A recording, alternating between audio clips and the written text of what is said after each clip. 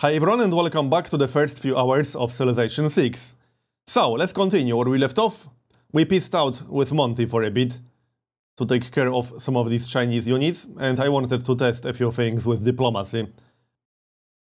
By the way, if you have any questions about Civ 6, feel free to post them below in the comment section, and I'll do my best to answer if I'm able to. Just remember that I obviously don't have all the answers. There are a lot of things that I don't know about the game, and there are a lot of things that I wish I had time to test. But there are definitely questions I can answer that I might not cover in these videos. Unfortunately, China is just too far away, so I won't really be able to attack China. I would have considered it if they were closer. I'm just going to get rid of all the units that they are sending. It's a little bit weird that they only sent warriors. Maybe they didn't have better techs yet? I'm not sure. I mean, this is only turn 61. So perhaps they just didn't have a lot of better units, who knows. We'll kill them. Always some extra experience. Now, I don't think I've had... And here you can see that the warrior upgrades to a swordsman, just like in Civ 5. But unfortunately, I can't do it just yet, because I don't have iron. I will start a fourth city to the south, to get that iron on the coast. But that's just one, so it's only enough for one single unit. Still, one of my goals here was to recruit as many different units as possible, which is why I'm trying to get the resources for the upgrades. We are also about to get mathematics, which unlocks everyone's favorite Civ 5 wonder, the Pedro. It's still just as good in Civ 6, it still adds yields to desert tiles. And it does require floodplains to build. And I'll actually be able to research stirrups next, which unlocks the knights. And I already have the Eureka boost for that, because we got it from the Great Scientist. My plan at this point was to get some stronger units and then declare war on Monty again. And the Knight is the first medieval era unit that I can unlock here. So that would give us an edge against Monty. Meanwhile, we still need to kill all these Chinese warriors. Hey, it's always nice for experience, right? All the unit movement is going to take a while though. We are around halfway through this game in terms of number of turns, at least from what I remember. It ends at turn 100 something. But in terms of actual time left, yeah, there is still quite a lot. Mostly because the turns will be slower. There are a lot of units to move around. So let's talk about some other topics. I saw some comments and discussions about playing tall versus playing wide in Civ 6. And one thing I didn't mention just yet is that there is actually a penalty, which is supposed to prevent various forms of ICS strategies, which stands for Infinite City Sprawl, in case you're not aware. And you might have noticed what I'm talking about, actually, when I was recruiting a settler. The cost for recruiting settlers, the production cost of a settler, goes up each time you recruit a settler. And it actually goes up quite significantly, or at least that was the case in the build I played. I don't know if it's going to be final. My first settler on quick speed costed 67 hammers, and my fourth settler would cost 134. So the cost for the fourth settler doubled compared to the first. Again, these numbers might not be final, who knows, but that is a significant increase. So that's one of the things that's supposed to prevent extreme forms of ICS. And the second one is a similar penalty to districts. It's not as harsh. I think it increased by like few percent when I built a district, but considering you need multiple districts in every city, it will add up over time, that's for sure. But that doesn't mean you can't play wide, you absolutely can. Not only that, there are buildings and mechanics that clearly benefit wide playstyle, like for example one of the buildings later on can spread its bonuses to other cities within a certain range. So that clearly benefits a wide playstyle with tightly packed cities.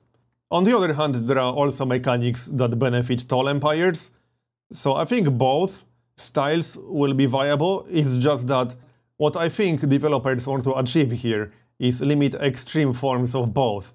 So they don't want extremely tall or extremely wide empire to become the most optimal strategy. Which I definitely like, and I hope the game will achieve that, because I personally was never a fan of ICS. I really disliked that strategy back in vanilla Civ 5 and then Gods and Kings. But I also don't really think it should be possible to have a super powerful empire with like 2 or 3 cities only.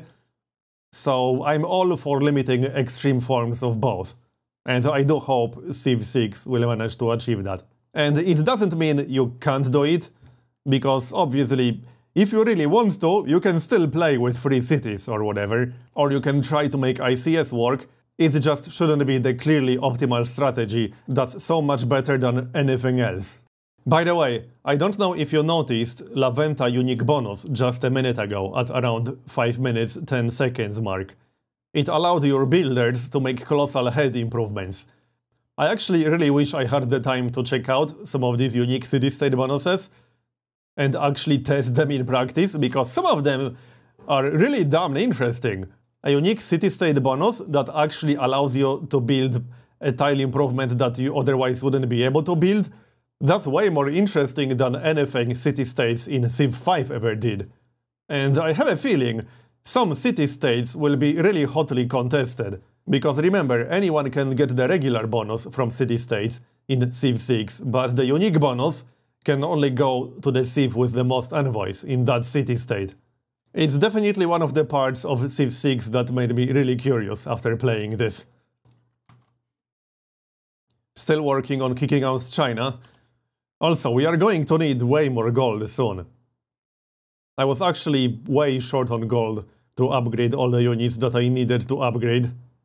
And I'm making 27 gold per turn, which is pretty decent considering this is only turn 67. This is still pretty early into the game. But unit upgrades can get pretty expensive. I also needed the strategic resources, but not all units require those. Take crossbowmen. I wasn't able to upgrade all my archers to crossbowmen, because I just didn't have enough gold.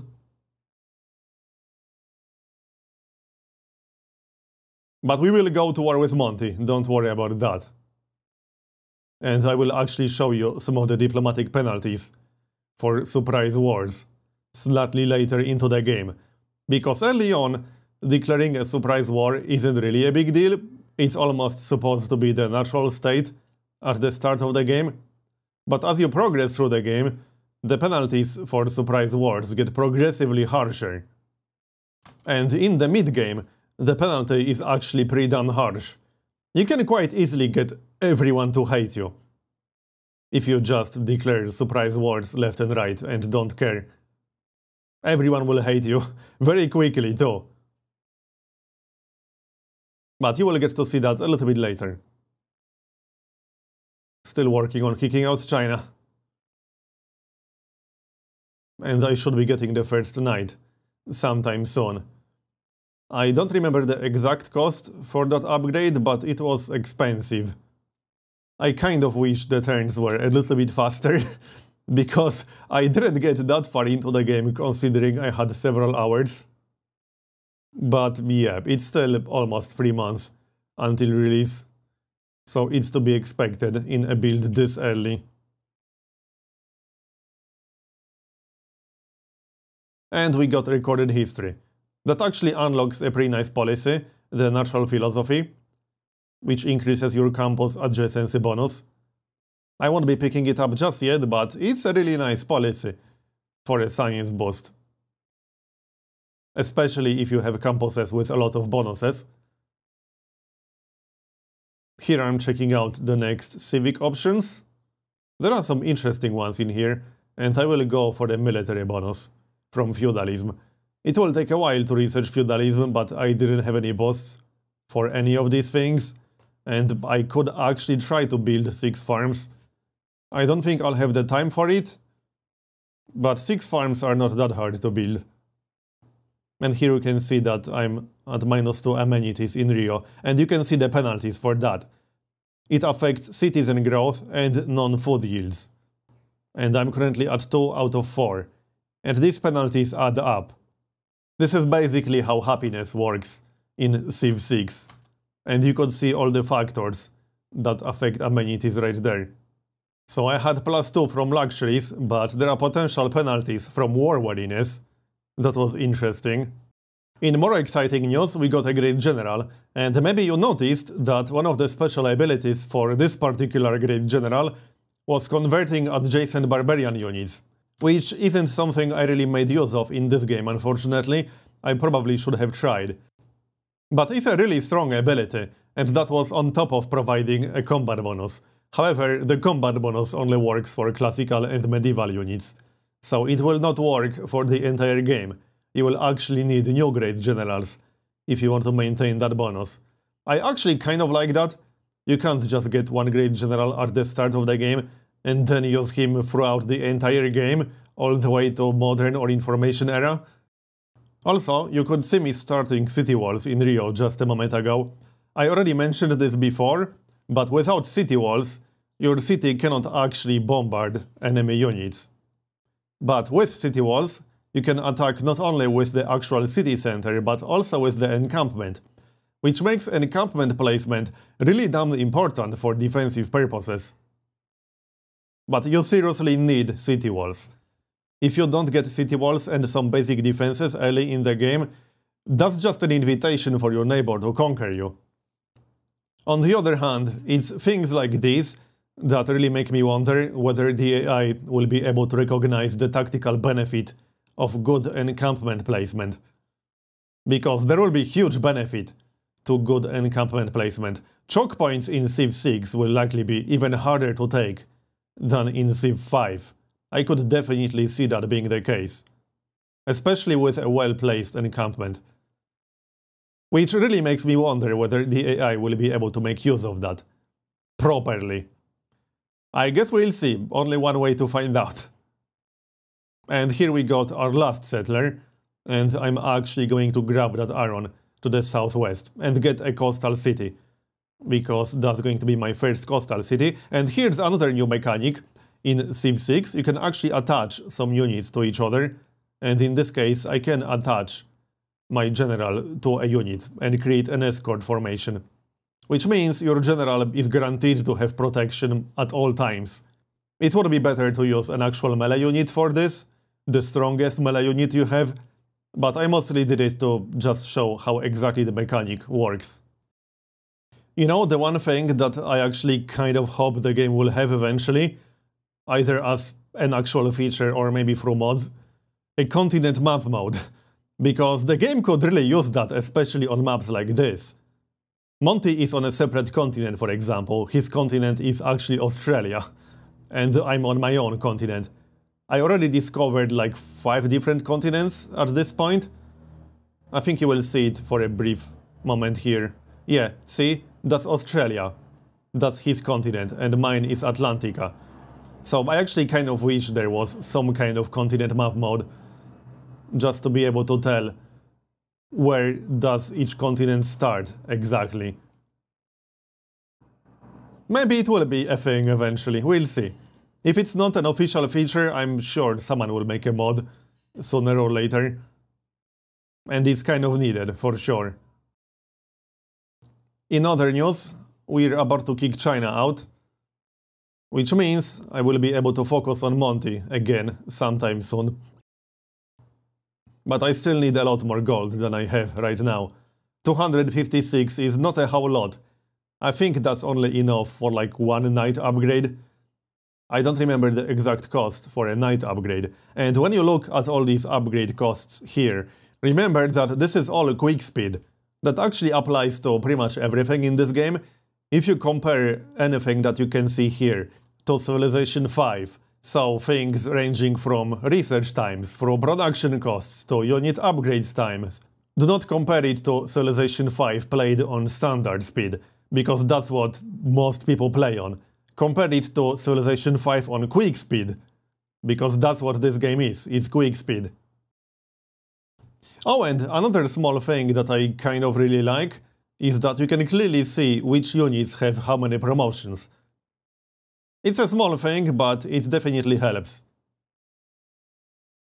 I'm actually kind of curious what some of the more advanced unit promotions are. I wasn't able to check those in this game, mostly because it was too short.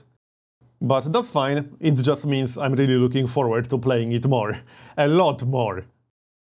So far, I have to say, the game mechanics behind Civ 6 are really solid. There are some minor concerns that I have, like for example how well the AI will be able to use them. But other than that, Civilization 6 is looking really damn good so far. I'm really looking forward to playing it a lot more. Still heading in the general direction of our 4th city. That's going to be the last city in this game, unfortunately. Well, the last city I actually settled myself, let's just say. Because I might or might not be capturing one, if you know what I mean.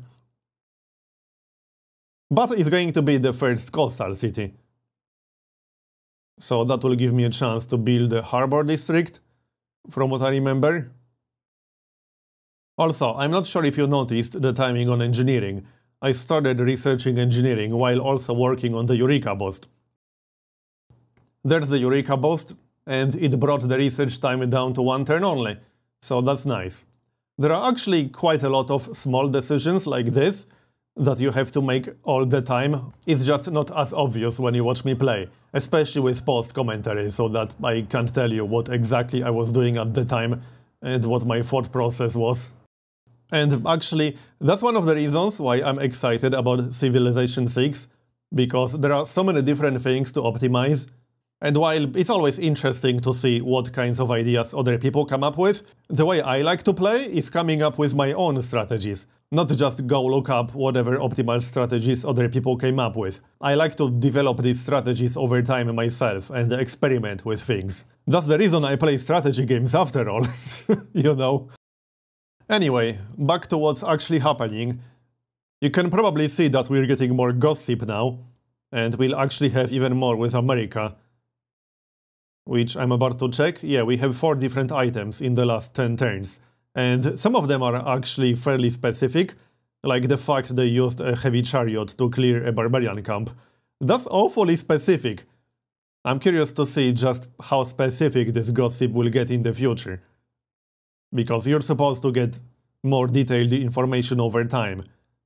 And you can actually do things that give you more gossip with various civs, like send a trade route.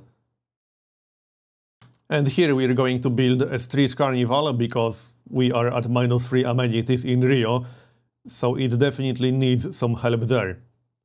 Also, notice how we are at 9 out of 13 housing capacity, so housing hasn't been a problem just yet in any of my cities. Housing feels like more of a mid-game and late-game thing. It definitely becomes more important in mid-game and late-game. And food becomes slightly less important than housing. And we should be starting our new city sometime soon. But still need a few more turns to actually get there in the first place. That will be the last one in this game. The AI is still trying so hard to buy my grid work, but nope. I'm actually starting to think that maybe it was a bug, that we got it from a hat. I don't think that's supposed to happen, but who knows, there's no real way to tell. But it might have been a bug that it actually spawned there. Sorry, Cleopatra, you can't have it. We are about to finish engineering, which means we can build a catapult or two. That was pretty much my plan before attacking Monty, because again, my plan is to go for Tenochtitlan, and he will actually attack the city-state, because he's bored apparently. So that's good for me in a way, because his units will be slightly out of position, but we still need quite a lot of upgrades, and at least wait for 1 catapult perhaps. And I still need an upgrade to a knight. I should be getting it sometime soon. My chariot was a little bit busy. Definitely need a stronger army though, because this is not enough units to take a city. Especially a well-defended one. And we got yet another Eureka boost, always nice. By the way, a lot of these Eureka boosts I don't just get by accident. I was actually looking at the tech tree to see what the Eureka boosts are, and I planned around them specifically. Some of them I even timed, like the engineering one. I did get a few on the way while doing normal things that you do in-game, but a lot of them were planned in advance.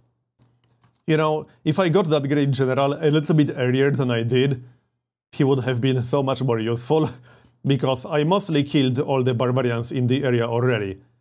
It might be a valid strategy to just leave the barbarian camp up, if you are actually going for that specific great general, because then you can just convert the barbarians. It will definitely be a valid strategy, as long as it's a barbarian camp that's far enough from the AI, or maybe hidden behind your territory, so that the AI will not destroy it instead. Anyway, that's going to be the end of this episode. I'm going to continue in the next one, so thanks for watching, and I'll see you next time.